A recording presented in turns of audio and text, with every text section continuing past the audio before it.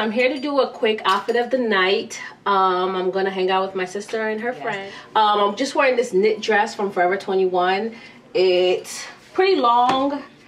It's form-fitting. It was $10, which is a steal. I actually purchased 2 more colors of the same dress, in a green and like a black and white print. And I'm just wearing some tights, and then on my shoes, these leopard wedge booties. For my accessories, this is a gold belt that I purchased from the thrift store.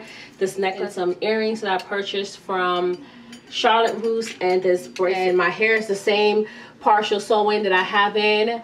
And as far as makeup, it's just simple. I have these new lashes that I'm trying out, some blush, and MAC Dreamy lip gloss. So yeah, and yeah, so that is my outfit of the night. And this is what it looks like from behind. This is what it is. See you guys next time. Bye.